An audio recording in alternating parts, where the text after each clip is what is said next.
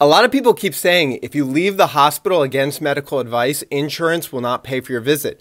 And that is not true. That is a myth. This is a home removal of a fiberglass cast. We don't recommend this because if your bones are not fully healed, then you could turn a non-operative fracture into an operative one. We want to get new x-rays and make sure that you don't have to go back in a cast.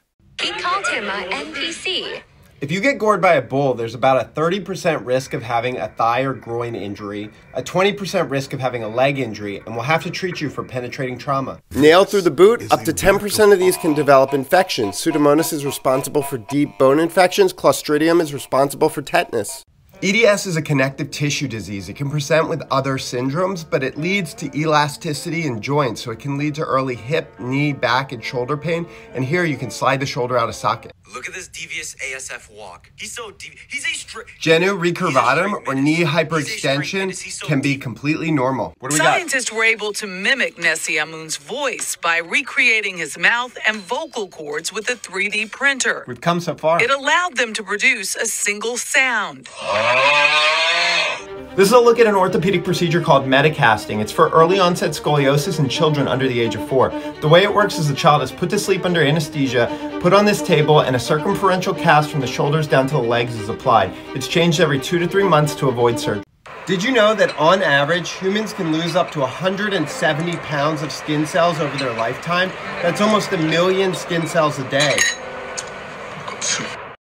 Bible bump, preacher cyst, or ganglion. If they rupture or burst, there is a possibility that they may come back and need surgery. If you've ever broken something and had a cast, then you know how good of a feeling this is, getting your cast off.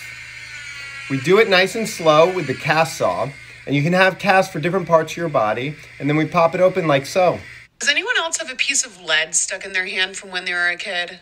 There's mine. Very common, and no need to surgically remove. This was so crazy, bruh. Have you ever had this happen to you? So he's taking this cast off. Let's talk about what exactly goes into taking a cast off. He's doing a technique called a bivalve technique, where he's making cuts on both sides of the cast. I had it to allow on for removal. 7 months.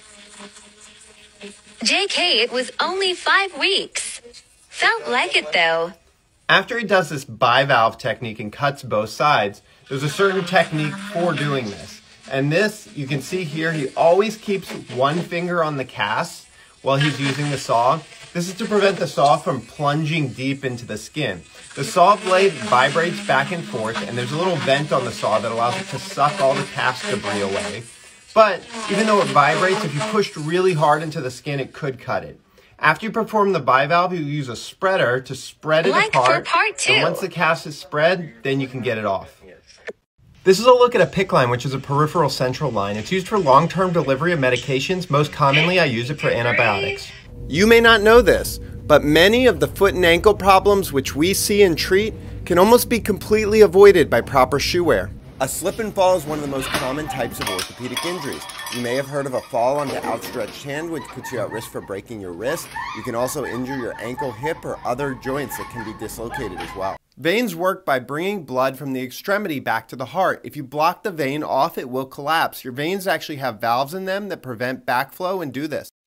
The ABCs of trauma: airway, breathing, circulation, disability, exposure. None of them were needed today. Broken or bunion?